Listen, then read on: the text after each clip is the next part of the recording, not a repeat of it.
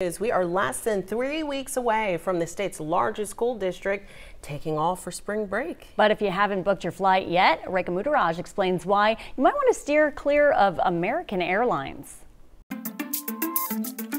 Why could you be paying more to check a bag on your next flight? American Airlines just announced it's raising its baggage fee to $40 if you check a bag at the airport for a domestic flight. If you pay in advance online, it'll be $35. A second checked bag will cost you $45.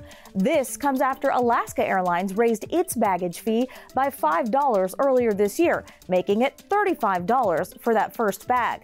JetBlue started charging $45 to check a bag at the airport earlier this month.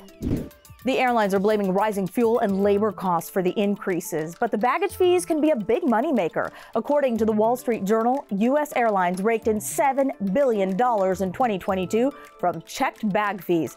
That's 17% more than what they made in 2019.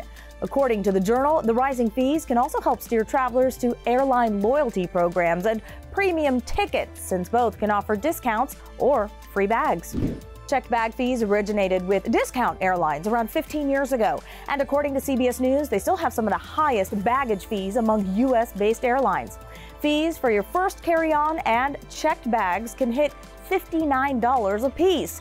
Spirit Airlines also charges for carry-ons around $49 with a standard ticket for most domestic flights. With the Why, I'm Rekha Mudaraj.